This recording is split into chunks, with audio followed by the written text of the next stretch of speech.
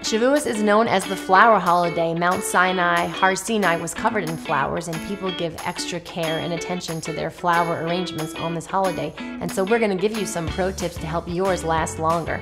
First, when you pick out your flowers, make sure that the stems are firm. The firmer the stems, the longer they will last. Take your scissor and cut your stems. That will help them last longer as well.